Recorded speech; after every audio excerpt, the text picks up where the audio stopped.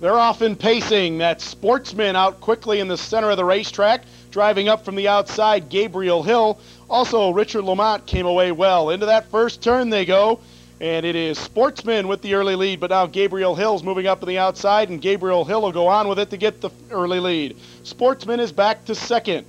Pacing in third there is Richard LAUXMONT. Then it's a gap of 5 lengths to McDuke Hanover. Racing fifth is El Supremo. Racing in sixth along the inside is Nutty Irishman. In seventh is Recognized, and Sackham is the trailer as the field moves by an opening quarter in 28 seconds. Gabriel Hill showing the way by 2. Sportsman is sitting second.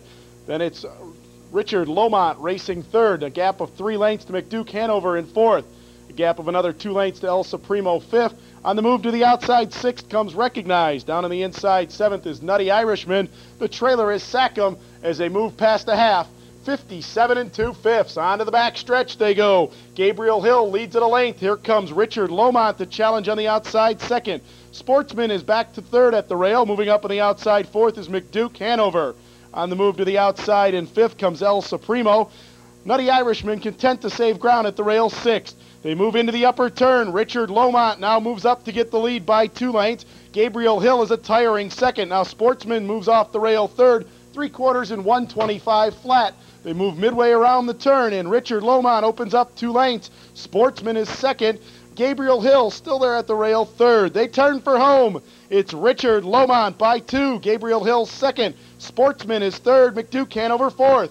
Through the stretch, it's Richard LAUXMONT making his return, a winning one. He's drawn clear by 5. McDuke Hanover with a late move for second. But it's all Richard LAUXMONT winning by 5. McDuke Hanover second. Sportsman third. Time for the mile, 1:53 3. Turning to the winner's circle, now a co-holder of the overall track record here at Balmoral, number 4, Richard LAUXMONT. Richard LAUXMONT is a 7-year-old by safe arrival out of the windshield wiper mare LAUXMONT Fanfare, owned by Grace and Bobby Mars, trained by Tim Earp, driven to victory tonight by Ernie Adam. Richard LAUXMONT paced the mile, 1:53 3.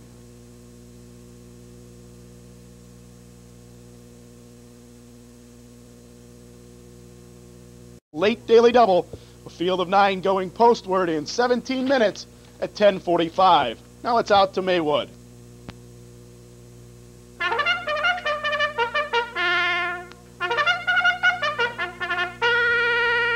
Ladies and gentlemen, horses are on the track for the 8th round.